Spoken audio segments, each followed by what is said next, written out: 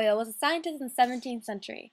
Today he is considered the first modern chemist for all his contributions to our understanding of chemistry principles and his methodology of the experiments he did. He is best known for Boyle's law, which describes the inversely proportional relationship between volume and pressure. You can see this relationship summarized in the mathematical representation of Boyle's law.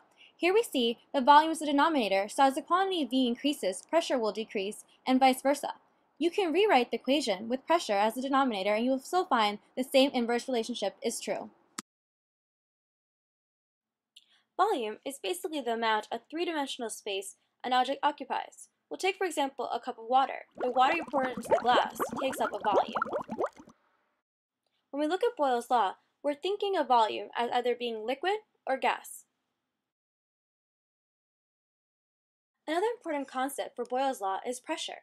Did you know that if you have a pile of coal and you put a lot of pressure on it, you can actually end up with a pile of diamonds?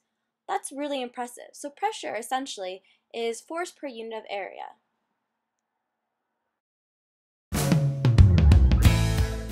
Now that we've gone over what volume and pressure are, let's take a look at an example of Boyle's law in your everyday life. Have you ever caught yourself daydreaming, maybe dozing off, looking out your window and you see an airplane flying above? Well, they take off all the time, and they're really cool. Let's take a look at this takeoff closely.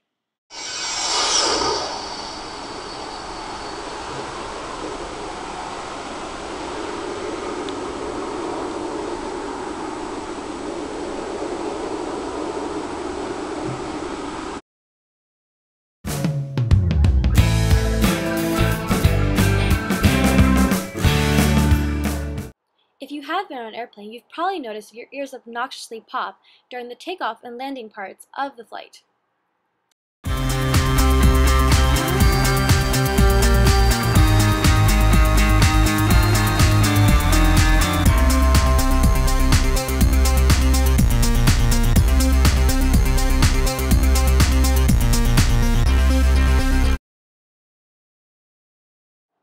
While airplanes are really cool, scuba diving is also something very unique. Have you ever had the chance to go scuba diving?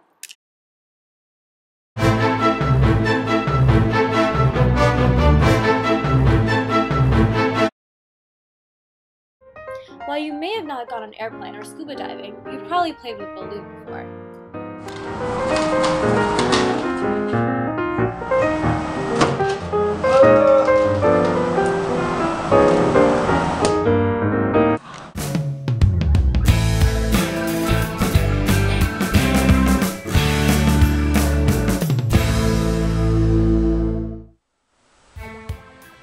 Boyle's law states that if temperature is held constant, as the pressure of the gas increases, then the volume of contained gas decreases.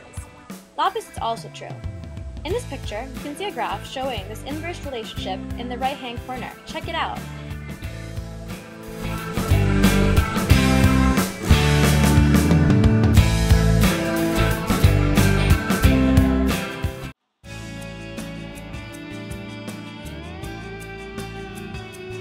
Now that we have our balloon inside a vacuum container, let's see what happens when we change the pressure around it.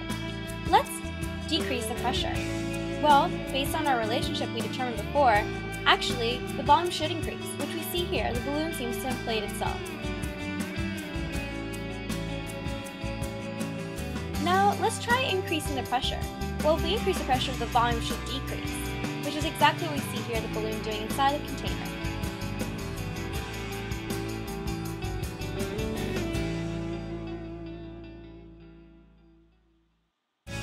And now we've removed it from the container, you see it's still the original volume it started out with.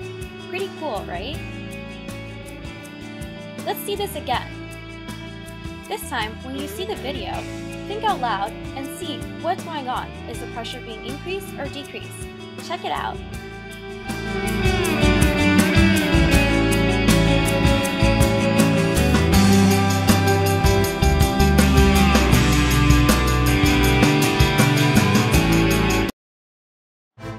Whether you're scuba diving and notice the bubbles change in size as they approach the surface, you'll probably notice that it acts just like the balloon we saw in the vacuum container. Or you're taking off or landing in an airplane and notice your ears pop from the change in pressure from the surrounding air. You should now think, this is Boyle's law in action.